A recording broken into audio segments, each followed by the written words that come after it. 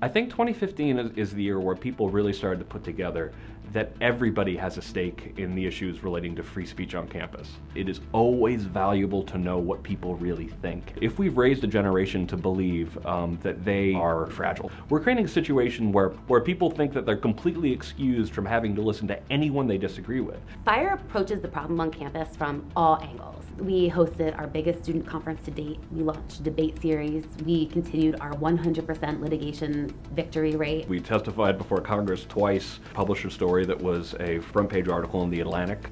We're really pleased to see this discussion blossom and that people are really engaged with what this means for the future. There's a lot of momentum going in FIRE's direction. Our issues are all over the place.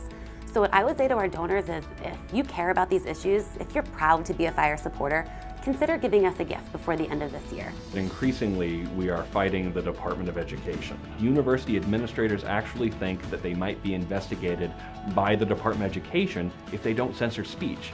2016 is a year where I hope to do a lot more about that, but we cannot do that without your help.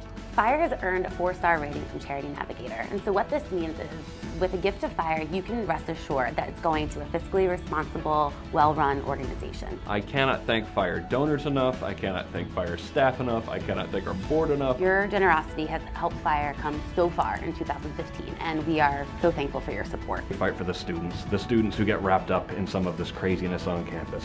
We fight for the faculty, who also are increasingly realizing what's at stake. And ultimately, really, what we're fighting for are the free speech rights of all Americans.